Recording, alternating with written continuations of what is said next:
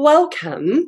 This interview is with my dear friend, Nikki, who I don't know if you can hear the noise in the background. She's currently in Bali. And the purpose of this interview is to take you through a series of Ayurvedic practices that are essentially off the mat practices that you get to incorporate into your daily routine if you feel called to do so. So before we begin, I'm going to throw over to you, Nikki, so you can introduce yourself and why it is that I would have you here and be asking you all of the Ayurveda things.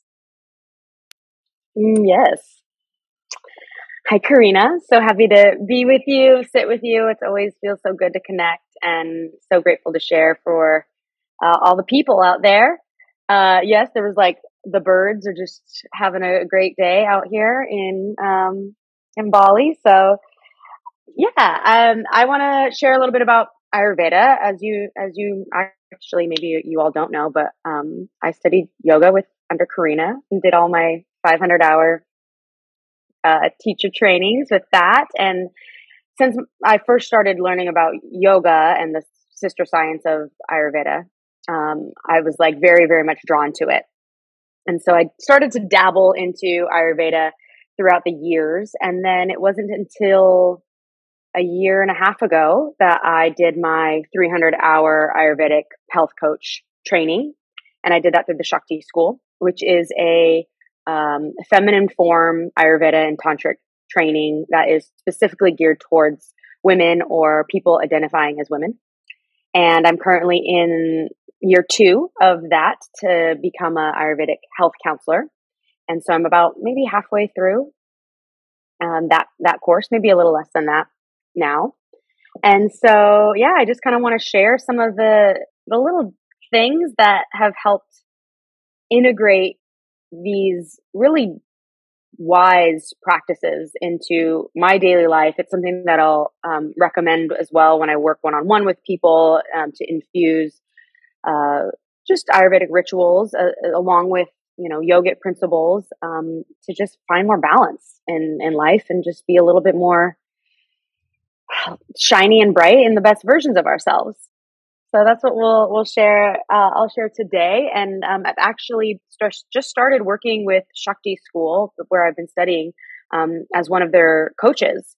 So if anyone is interested in studying with the school, you can have a chat with me, and we can set up a little 30-minute chat and answer any questions around that school. There's lots and lots of different teachers that come in and out doing and sharing their specialty around Ayurveda.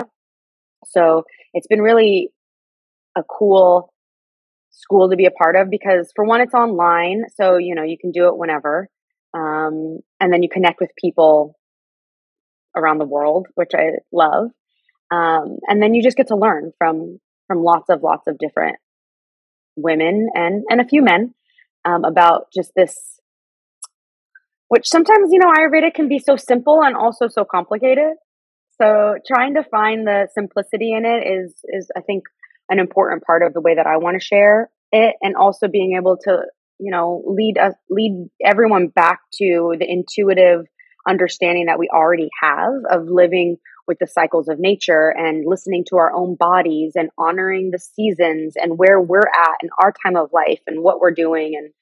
And I really feel like when we know ourselves better, that allows us to do the things that are going to keep us in balance better.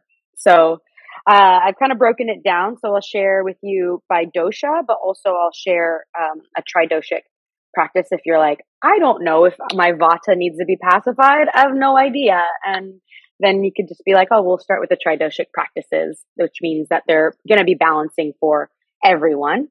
And, the more that we know, the more that we learn, the more that things will start to make more sense. Amazing. So one of the things that you said before we hit record that you were going to do was share for each dosha something that would be part of a dinacharya practice. And Mm-hmm. so for people who are like, what is dinacharya? Mm-hmm. Could you define that? Yeah. So dinacharya is just a Sanskrit word that means our daily rituals. So it's something that we can do every single day or as much as and often as we can, because the reality is that life is wild and sometimes we don't have time every single day. And I think we can be gentle with ourselves and honor that if that doesn't happen every day, we are not going to go to, be in Ayurvedic trouble or the sages won't be upset. We got to honor where we're at every day. But yeah, so dinacharya are just these rituals that I'll share specifically around self-care practices. So it's the yoga off the mat that we can do. Awesome. So what do you want to start with? Vata, Pitta, or Kapha? I think I was going to start with the tridoshic version. So like everyone could keep their ears peeled and know that this can be helpful for all.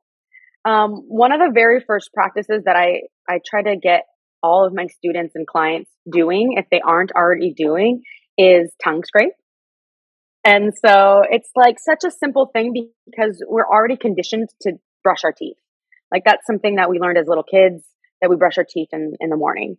And so all you have to do is add in like a little metal or copper tongue scraper into your toothbrush jar and get that done. The great thing about doing this first thing in the morning before you eat anything is that we will excrete a lot of toxins, or what we call ama, out of the mouth when we're sleeping.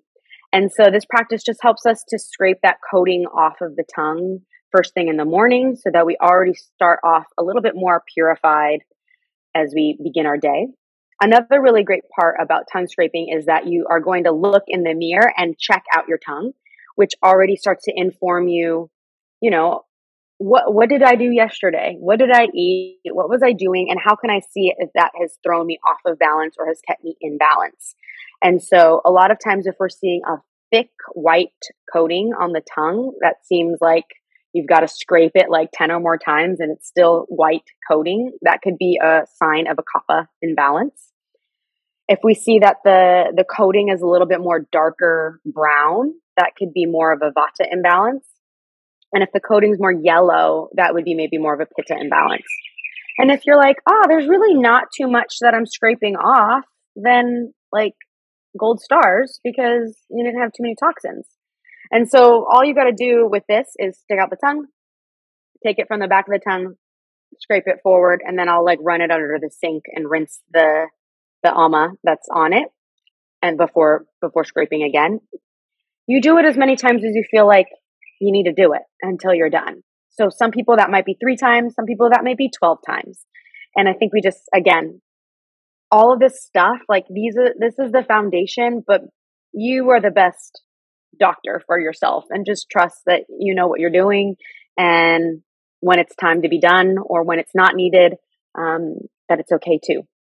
If you don't have a tongue scraper and aren't looking to buy one right now, I suggest using a metal spoon, and you can just, flip the spoon cup side and scrape the tongue that way. It's kind of like the beginner's way to get into that. So that's tongue scraping. People doing that first and then brushing their teeth, or are people brushing their teeth and then tongue scraping? I say tongue scrape first, brush teeth, and then if you're also going to add in something like oil pulling, you would do that after that.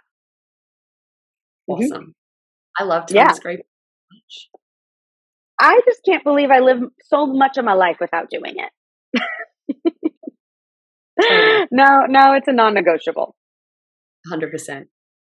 So that's my tridoshic dinacharya. And then my tridoshic, do we want to just do dinacharyas first? Or go through I have just a couple bits. I was going to share a pranayam and a little mantra. Yeah, let's do the pranayam and the mantra. Yeah, so I mean, students have been practicing with you. They probably already know that Nadi Shodhana is a really good balancing practice. So just doing a little alternate nostril breathing can be a great way to start the day after you scrape the tongue. Just kind of take a moment and pause and balance the the energy, the hemispheres of the brain through alternate nostril breathing. And then the final thing that I have is a mantra that you can do before eating. And so a really nice Ayurvedic practice to do, I find, before we ingest whatever we're eating is to bless the food, to put a prayer on it, chant a mantra on it, take 3 breaths, just pause. Because oftentimes by the time we get to eat, we're like so hungry that we just like mindlessly shovel it in. Maybe that's in the car or in front of the TV or in front of a computer, and it doesn't nourish us, even if what you're eating is nourishing, supposedly. You know, Ayurveda suggests that it's more about how you digest it or how you eat it than it is about what you're eating. So, you know, even if you're having something that doesn't feel Ayurvedic, if you just take a moment and send some loving energy to it, then and gratitude, I think that it will nourish us still. So the mantra is Om Hrim Annapurnaye Namaha. So Om Hrim is calling in Shri and the divine to bless the food, and Annapurnaye is Annapurna is the goddess of food, of blessing our food. So Anna means food, if we know the koshas, and we know Annamaya kosha. So yeah, I would just have hands over whatever I was about to eat. I'd take maybe a breath or two, close the eyes, and then you can just chant 3 times, Om Hrim Annapurnaye Namaha. And you could do that silently as well. Like sometimes, you know, if you're like at a cafe and you're like, I don't know if everyone needs to know what I'm doing over here, you know, you just like say it internally. And I think that already just sets the meal up a little bit more lovingly. Beautiful. So what I should say is for the pranayamas for this month, there'll be for every pranayama that Nikki recommends, there'll be a pranayama practice to correspond with it on the platform. Just FYI. So who's next? Let's go to the king of all doshas, or the queen is Vata. Yeah, Vata, I think, tends for many of us to be out of balance, especially in this modern world where we're doing a lot of things that are destabilizing. And Vata really craves to be grounded. And so the practice that I recommend for Dinacharya for Vata is Abhyanga. So Abhyanga is just the work of a warm oil massage. And so if you can, you know, do your whole body, I have like a little body oil that I'll put on, and a lot of times I can, you know, put it in hot water or put it in a crock pot or things like that to heat it up, or just like be out here in Bali and it's good. And you know, you would take that oil and you would I like to start usually at the feet, but it's harder to show my feet right now. But you know, your limbs are going to rub towards your heart and the long bones. You do nice like long massaging strokes, and then you can just do circular strokes at the joints, and then just bring that up. It's a really nice way to activate the lymph, to ground the body. There's lots of different oils you can do for different dosha types. So Abhyanga is really good for everybody, but especially for Vata, a heavier oil like sesame oil can feel like a hug, you know. Yeah, oil is just like the most like loving things that we can do. Ayurveda kind of has an oil for like every part of the body possible. But if time doesn't permit and you don't have like, you know, able to do like a full body Abhyanga, I recommend just doing like the part of the body that's calling. Like I've been having really sore hands lately from driving the motorbike. And so I'll just like rub the oil like around my palm and massage the thumb and the fingers. I did a practice at night for a while where I just put the oil on my feet and just massaged my feet for a couple of minutes. It didn't feel like overwhelming. I think when we take on something that feels too big, we don't even start it. But if you're like, oh, I'm just going to rub a little oil on my shoulders and my neck, and then all of a sudden we're like in a whole decadent moment of like playing soft music and rubbing our bodies and doing longer than we maybe thought we were. So Abhyanga is the practice that I have for great Vata pacifying Dinacharya. So with And that, that, mhm, if somebody was doing a whole body massage, are mhm. they working from the limbs in? Are they working from the feet up? Are they including the face and the head in that? Yes, great questions. I like to start with the feet and go up the legs into the waist, and then do the arms into the mid body. And then with the belly, I like to massage in like if I look down at my belly, it's going in a clockwise direction and massaging the belly that way. It's also really important, I think, to take some time with the breasts, and especially women, like taking circular motions and lovingly massage that area that tends to not really get looked out after or cared for. It becomes so sexualized that we think that to touch our bodies in that way feels maybe inappropriate. So I find that it can be really, really healing to spend some time on the breasts and massage, and take time to do all the like different circles and things that can be really really nurturing. And then I would go up and do the neck and the throat. We have like so much lymph here that actually, the softer that you go is more helpful if what you're trying to do is move lymph. Um, that you can, massage through the back of the neck. I like to take hands on the fingertips on the throat and just kind of gently like press and pull down with the oil is nice. And then taking like Star Trek hands and going around the ear, you can do with the oil, is really nice if you hold tension in the jaw. You absolutely can put it on the face and the head as well. There's like a whole nother practice called Shirodara that you can get where you lay down and somebody administers hot oil or warm oil on the third eye, just dripping down. I have yet to figure out how to do that to myself. So Like it's so lush. yes, I'm going to do a panchakarma here in a couple of weeks. So I am really looking forward to having somebody do that for me.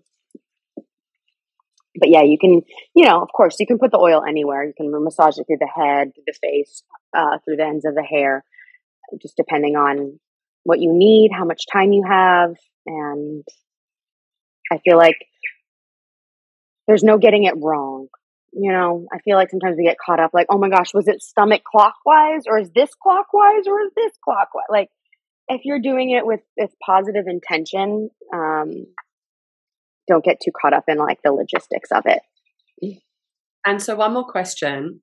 Do you know off the top of your head, if somebody's like, I don't need my butter reduced, I need to reduce my pitta or my kapha, but I'm like totally down for this whole massage vibe, oils they might use? Yeah, so for pitta, a recommended oil would be something like coconut because it has a lot of cooling properties. So if you do have a sensitive skin or a lot of heat or redness in the skin, coconut oil can be good. I also find that jojoba oil or almond oil is nice. Kapha would like something a little bit lighter and that has, more, just a lighter oil. So something like mustard seed or a safflower oil can be really nice for kapha. This is actually a tridoshic oil that I have here, and so it has sunflower, safflower, and sesame oil, along with a bunch of other essential oils. So that one's really nice. Awesome. What is the pranayama and the mantra? Yes. I find that Vata's like something a little bit tangible. Vata's so light. And so if we can do something gross like Brahmari, which has a sound to it and, it kind of anchors you a little bit more easily than the lightness of pranayama. So Brahmari is just the bumblebee breath, and, getting yourself to hum and hear yourself, I think, can be really soothing if you're feeling a little scattered, chaotic.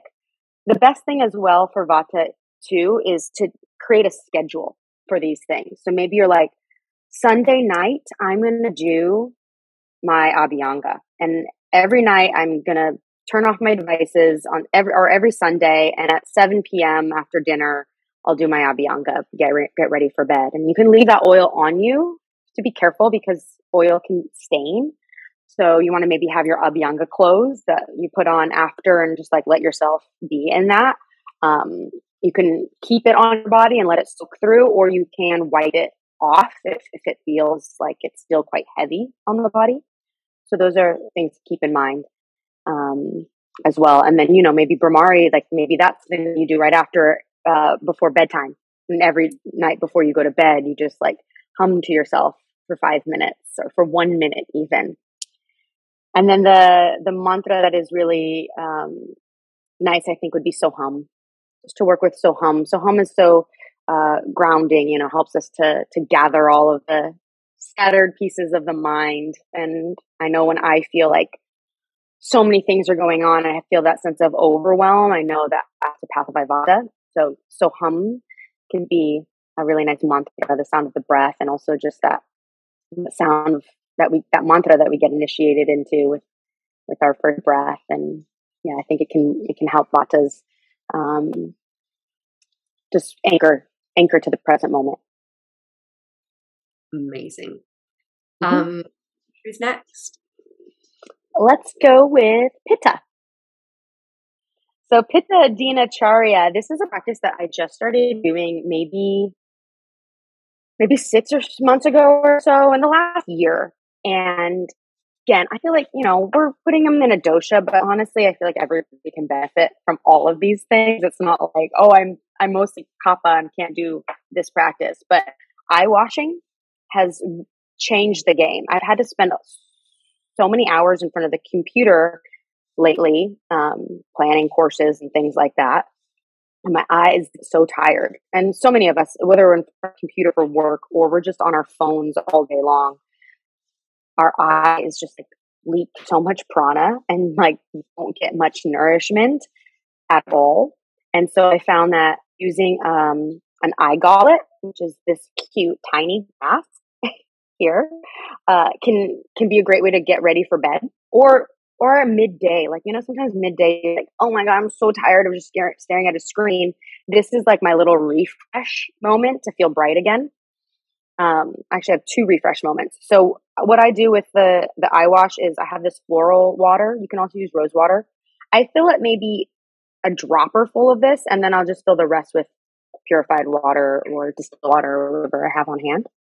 And what you would do with this is you'll cup the whole eye so that water won't leak. And then you just fully drop the head back.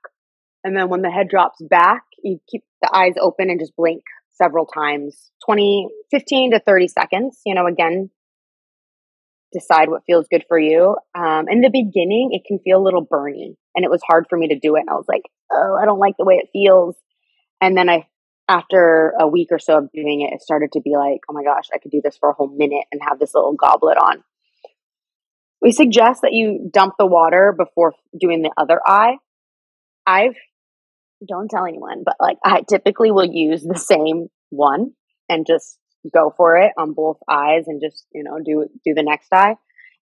If you do have some kind of like eye infection or some gunk happening in the eye, if you're doing it maybe first thing in the morning, you would want to swap out the water and do something fresh. You can also just wash your face before you do it. And as long as you don't have like any kind of eye situation, that one is really, really nice and cooling for, we have a sub dosha of pitta in our eyes. It's called Alochaka pitta. So Alochaka pitta can get like this nurturance if we cool it off with something like that.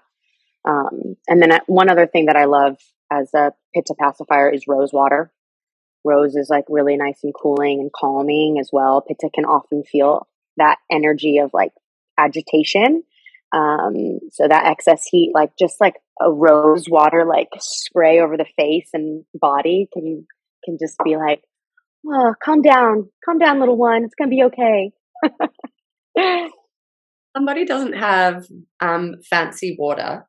Is it okay to do just like water from a tap? Maybe not in Bali, but in other places. I wouldn't. Yeah, if you had clean water coming out of the tap, you don't have to use the fancy floral water or rose water. You can just use plain water. Mm-hmm. Yeah, just make sure it's clean. Mineral water in the fridge or something. Obviously not sparkling. I think as long as it's clean water. Okay. I haven't experimented with cold temperature water before. I have done it with warm water because what you can also do is like I had a sty in my eye several months ago, and I had a triphala powder, and I put triphala powder in water, let that steep for I don't know 20 minutes or something like that, and then sifted that out with a cheesecloth, and I used the triphala water in my eye wash to help heal the sty, which it did. It like, went away in a couple days with I washed like 3 times a day with the triphala. So you could make a tea out of it. Like if you had a chamomile tea or a rose tea or something like that, you can make a tea and use that if you want to amp it up a little bit. Amazing. Mm-hmm. Then what is the pranayama and the mantra? Yeah. So for Pitta wants a little bit of space, and so I'm just working with Savitri for that pranayam. So inhale for a ratio of 2, hold for a ratio of 1, exhale for the ratio of 2, hold for 1, and I find that can be really soothing and spacious for Pitta to bring in some pranayama. It's like really really great medicine for Pitta. The mantra for Pitta is no mantra because I think that Pittas need silence. And so just a practice of silence once a day, once a week can be really, really, really soothing. So, if you don't live alone or something like that, you can tell people like, hey, I'm after 8 p.m. I'm practicing silence tonight. If you can honor that, or maybe it's in the middle of your day, or maybe it's, I'm not going to go on social media, because sometimes like that could be our form of communication, even though we're maybe not verbalizing something, and taking a day off or an hour off or whatever that looks like for you. So yeah, I think silence can be a really nice ojas builder and a way to pacify Pitta. So just like zipping it up. Pittas sometimes are fast and have a lot of ideas and are just kind of like running it out the mouth, and just holding back and being maybe more taking some time of quiet and observation can be really nice. I've been giggling at myself the whole time that you have said that, because I have plenty of Pitta and can think of all the times that I've become so goal oriented when it comes to my mantra practice. Like now I'm like doing all of the mantras type thing, which is like obviously the exact opposite of the whole vibe. And then I was also thinking about like back in the day when I lived in Bali, I for a while was doing silent Sundays. And I remember that. Do you remember? It was so funny though. I mean, it was beautiful. I loved it. I would like lay by the pool, and I wouldn't be on gadgets for that day. Like if I was going to read a book, it would be like a physical book, and it would be very lovely. And then sometimes my flatmate would do silent Sundays with me, sometimes not. But I remember this like one distinct time. It might have been my very first silent Sunday, and I would break it with kirtan on Sunday night. That would be how I would break it. It was lovely. But I remember one day my flatmate had been away for the day. I had done silent Sundays, and I didn't realize like how much energy you waste through unnecessary talking and, consumption of, electronics or whatever. So by the end of Sunday, I would have so much energy, but I had been silent all day, and so I didn't quite realize. And I remember my flatmate got home one day, and I just went like, just like yap yap yap yap, and he just like stood there for ages and was like, I think we just need to have a little conversation about how you're going to break silence and like how you could approach me. And I was like, wow, I'm so sorry, I didn't realize. Oh, that's great. That was a great mirror that he was for you. Exactly. Yeah. Anyway, so what do we have left? Kapha. Yeah. Kapha. Um, Kapha, is the most dense and needs the most invigoration. And so the dry brush or Garshana is going to be really, really lovely for, hold on, I just dropped my Garshana gloves on the floor, for Kapha. I like to travel with the gloves because there is a bigger dry brush that you could use as well. That's a little bit more intense. It's a little bit more rough on the skin. And it also just is bigger and weighs more and things. So I bring my little gloves with me when I travel. And it's just like silk gloves, and it just kind of gives you a little bit of exfoliation. And also I like to do this in the morning as like kind of a way to like be like, we're waking up, like, good morning, let's get things going and moving. The same kind of rules apply as far as the Abhyanga, with the way that we would work the body, as far as like going from the feet up, moving always towards the heart. If you can find yourself on your back, doing it that way. And same thing with doing the belly clockwise, around the breasts, around the neck. Avoid the face. It could be a little bit rough, especially with a dry brush. Definitely don't do that on the face.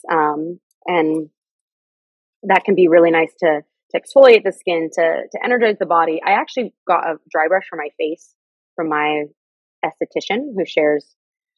She's an Ayurvedic health counselor as well as an esthetician, so she has like all the cool little Ayurvedic skincare rituals for me.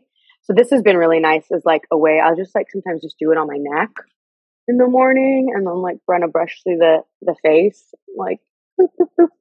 And it's kind of like a quick. I don't have to spend, gua sha can be like really beautiful, but like just takes a while. You have to go quite slow, and which can be nice. Maybe that's like what you need to do if your vata is out of balance. But like kapha, you're like, come on, we're gonna get going. So I like the little face brush has been good. So yeah, that's Garshana. And so if somebody's like, I don't happen to have silk gloves on hand, is there something that they might already have around the house that they could use as an alternative? Yeah, I would say even just a towel. A towel you can do a little wet, and just the exfoliation of a towel can be enough to massage and invigorate the body. Or if it's in your shower and you have one of those like loofah sponges or something like that, I think that could be really nice to wake up the body that way. Okay, so just like a towel, but maybe I'm thinking like, silk is obviously quite lovely. So if you're choosing something, it would not be a material that's like super abrasive. I think actually a little like a kind of a rough towel would be all right, because I think again that's one of those things, like, listen to your body. If you're like rubbing this towel and you're like, oh my god, this is so painful, like probably too scratchy of a towel. But if you have something that it's not silk, I think a silk or something like that towel would not really do the trick. Especially if you were to get it wet, it probably wouldn't feel like anything. So a good old regular face towel, or dish size towel, that hand towel. Probably don't use your dish towel for also your Garshana. Maybe have something separate for that. But I think that would be a really great way to just do something that you didn't have to buy external things for. Awesome. And then what is the pranayama and the mantra? Yeah, so pranayama, I have a little Kapalabhati alongside a little Uddiyana Bandha, which actually neither one is a pranayama. So that's a trick one for you all, because Kapalabhati is more of a purification technique. So it actually is, it's one of the Shat Kriyas. So one of these ways that we are essentially more of like a dinacharya, where we're, working on purifying the body and, getting all 5 of our senses super clean and bright so that we can take in life more clearly. But if we do, something like Kapalabhati or Bhastrika, that can be a really nice, bright way to start our day. And then Uddiyana Bandha, which is a bandha, not a pranayam, but needs to be done on an exhale retention, be a nice way to start to invigorate the belly, the digestive system, release some serotonin, which kaphas could use a little bit more of to have that just bright, feel good hormone pulsing through the body to start the day. Amazing. Mm-hmm. And the mantra. So the mantra that I have is the Gayatri. So the Gayatri mantra is, this symbol of the mother of all the mantras, and this beautiful depiction of the radiance of the sun. And so the sun brings us prana and energy and enlivenment and nourishment. And so kaphas could really benefit from having that mantra, I think, vibrating through their being, if that's something that you choose to work with, whether that's through mantra japa or maybe, again, just a couple of rounds. Maybe that's before you eat or before you go to bed, to chant the Gayatri and just call in your inner sunlight and that luminosity, letting that radiate more strongly from your inner being. Awesome. I love the Gayatri so much. I know, it just keeps getting sweeter. Do you know, when I chant it, it actually is like physically painful for me. The thing is, I've told you that I love it so much, but and it only happens for me with the Gayatri. Like, especially if I'm doing, we've done it on teacher training before, where there's the, and actually I'll pop this up on the platform as well for people, the external recitation of the Gayatri 108 times. And it's, quite a journey. It takes about 37 minutes. And I love doing it. But every time I do it, I get inner ear pain at the beginning. And then I keep doing it and I end up having worked through it by the end. And it's like beautiful by the end. But at the beginning, there's always inner ear pain. And I don't get it with any other mantra. That is so interesting. Yeah. I wonder what that's about. No, what is that revealing to you? I don't know, but I actually said that and I was like, wow, Karina, you're really just divulging too much about all like your weird quirks in this. You should stop that. No, do more of that, because we all have those weird things. And I think the more that we just share the reality of it, then, everyone else feels like, oh, it's okay that like this actually made me feel worse before it made me feel better. I'm not doing it wrong. Yeah, totally. Mm-hmm. So then, pauses for dramatic effect. So for each of these, so we know that the tridoshic practices are going to be good for everybody. We've spoken about just briefly when it comes to the practices to reduce vata. So that could be for somebody if they're feeling ungrounded, if they're feeling a little bit scattered, they may be feeling more stressed or anxious than usual, finding it hard to concentrate, etc. That's when they might go, okay, so some of these vata reducing practices are going to be good for me. Could you sort of give those same markers for people? So like, how do I know that pitta reducing practices are probably where I'm at the moment? Or how do I know that kapha reducing practices are probably where I'm at the moment? Yeah, totally. So for pitta, if we're finding that we're being a little bit overly intense, maybe competitive, maybe we're working really hard, burning the candle at both ends. If we've been doing that for a while, that may show up that we're just impatient and a little irritable, more agitated. So when we're feeling that sense of like boiling heat, like bubbling up, and maybe you're a little snappy to others, don't have as much capacity to hold. That could be a sign that some of these pitta pacifying practices will be helpful. I think also on the physical level as well. If we see like a lot of redness in the skin or acne, or if we're having indigestion and heartburn. For vata physically, it will be if our skin is quite dry and we're feeling constipated or maybe very bloated and gassy. Those could be more physical signs of that, as well as those emotional signs that you mentioned. And then for kapha, we can look at that emotionally when we tend to feel, kapha is made of earth and water, so it's the most dense. And when we start to feel that heaviness, or feeling stuck or lethargic or lazy, or just having difficulty getting moving and initiating a project or something like that, that could be a sign that kapha needs a little bit of balancing. Physically, it can show up in us having excess mucus, maybe having like a wet cough, or just being like a little bit more congested in the nose and having to blow our nose a lot. It can show up as being, how do I want to put this?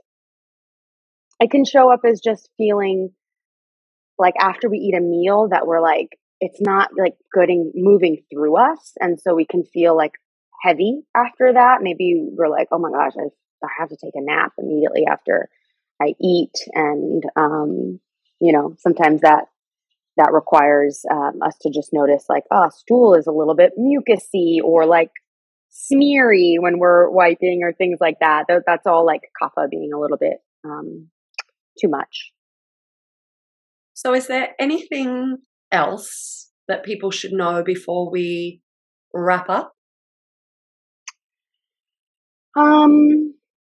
I think just to reiterate that, to not get too caught up in all of the rules of Ayurveda. I know for me in the beginning of learning all this, and still sometimes it feels so like regimented, and like, how do I know I'm like, do I have to pass up my vata or my kapha today? Or is it like pitta at the wheel, and trying to negotiate that? And I mean, all of these practices are really good for everyone in moderation and just depending on. So dry brushing is good for everyone. Maybe vata, you only need it once a week, and kapha, you need it every other day, and pitta needs it 2 to 3 times a week. And so I would say all the practices that I said specifically for each dosha, you can adjust it so that it works. Like, oh, I'm going to do Abhyanga once a week, or I'm going to do eye washing twice a week instead of every day, and things like that. So again, just trusting your own intuition of like what you're reaching for, what you're feeling in need of, and just playing. Let's be, we're the best people to experiment on. So seeing what's working, what makes you feel better, and do more of that. I think that's so awesome, because I think that takes the pressure off like, oh, I've got to pick the right practice because I'm only allowed to do this practice. And it's like, no, I can like be responsive day to day. That's fine. Yeah. It's like, I've learned so much of like, do this for 40 days and do nothing else. And while that can be really helpful in some scenarios, I think for some of these like dinacharyas, it's kind of like a day to day. Like, it's a great way to check in of like, it shows up of what our past was in our bodies today. So we can really remain present and be like, oh, normally my pitta is out of balance, but today, man, I am like heavy and lethargic, and I actually got to tend to kapha today. And while that might not be my daily practice, but like today we're gonna sweat a little bit, and we're gonna dry brush, and I need to do some neti pot. I actually think you just said something that like so briefly that I think is so important, which is like your past shows up in your body. And this body is actually your sort of like material memory. And it's like what you're experiencing today is the effect of choices that you've made previously. And so this is something that allows you to like ameliorate the negative impact of past choices. Yeah. I mean, I think that's like what's so beautiful about adding in Tantra into everything as well, where it's like, there's no good or no bad. It's not right or wrong. It's like, well, your choices are just going to affect you later. So how do you want to be affected? So if you're like, gosh, my ankles are really swollen from that, all the French fries I had yesterday, like I'm feeling like a lot of kapha in my body through this edema. And it's like, okay, well, maybe today you're not going to also have like a bag of chips, or like add a bunch of soy sauce on something, or, like keep the sodium down. And that's going to help to inform the choices that we make now to balance, it's like every single moment we get to make a new choice of how we want to feel later. I think that's really nice because at the same time you can be ameliorating like the negative impact of a choice that has caused you to feel a little bit out of balance today. The choice that you're making today to do the Ayurvedic practice is going to set you up nicely, like set future you up nicely. Yeah, exactly. And it's like, I know like today I'm starting my retreat. Like I wanted to make really good choices for myself, like in the last 24 hours, specifically knowing I'm about to hold space for a lot of people. Whereas like right after I ended my last thing, I was like, get me a burger and French fries and maybe a glass of wine. and not have any like guilt or shame around that, because yeah, that's what actually was my medicine at that time for that day. And if I did that every single day, that would start to not feel good at all. But for that day, it was like, oh, this is what I needed. Awesome. So if people want to get in contact, if they have questions, if they want to consult, what is the best way for them to contact you? Yeah, so you can either go to my website, nikkini.com, Nikkini. You can follow me on Instagram and send me a message there. It's at Nikki_NIE_. And that's probably the quickest way. Through my website, you can send me an email. You can, take any of my on-demand classes on wavelength movement and see if maybe some questions get answered through some of those classes. And I think I'll have a fall or spring, depending on what hemisphere you're on, cleanse coming up in a couple months. That'll probably be the next like group activity that I'll put out there. So that would be a good way as well to learn more about this stuff. Awesome. Thank you so much for doing this today, especially. I know it's a big day and you're about to go and lead a retreat. So I really appreciate you, and I appreciate your time in particular on this day. My pleasure. Always a treat to get to chat with you.